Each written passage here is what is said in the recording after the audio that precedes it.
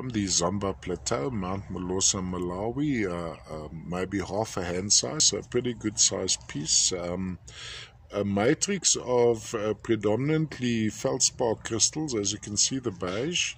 Then perched on that are some quartz crystals and some agerine crystals. Agerine appears black, it's actually a very dark green.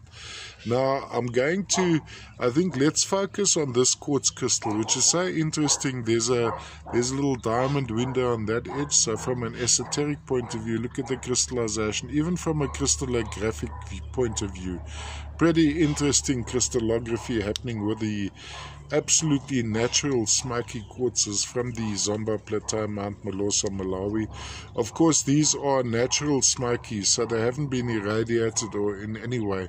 Funny, in the forming process, quite possibly there was some radiation present causing the smoky color, which is a theory. Have a look at that interesting abstract diamond edge on that side. Then we have some larger agerine crystals running through, jutting out here. Then we have some smaller blades over there. Let's look at the crystallization on the face of that agerine.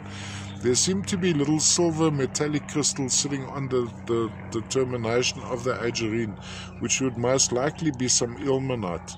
Other associations, the cream, the beige, maybe some zircon, quite typically associated with specimens from this deposit.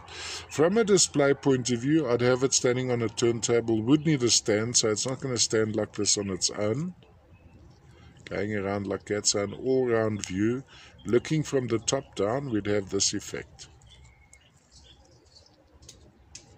All the way from the Zomba Plateau, Mount Molosa, Malawi, lovely gemmy smoky quartz crystals, agerine crystals, a dusting of ilmenite, most likely. You see those little silver metallic crystals, most likely little blades of ilmenite.